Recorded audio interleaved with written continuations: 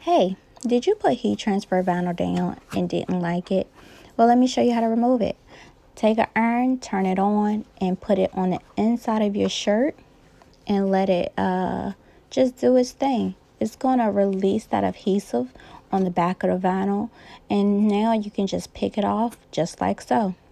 It will leave a mark where your vinyl was before, but this is a great method to replace and put something over top of it, or even to do it again. For myself, I'm cleaning the letters up, and I'm gonna do the same graphic again on my shirt. Thanks for watching. Like and subscribe. Thank you.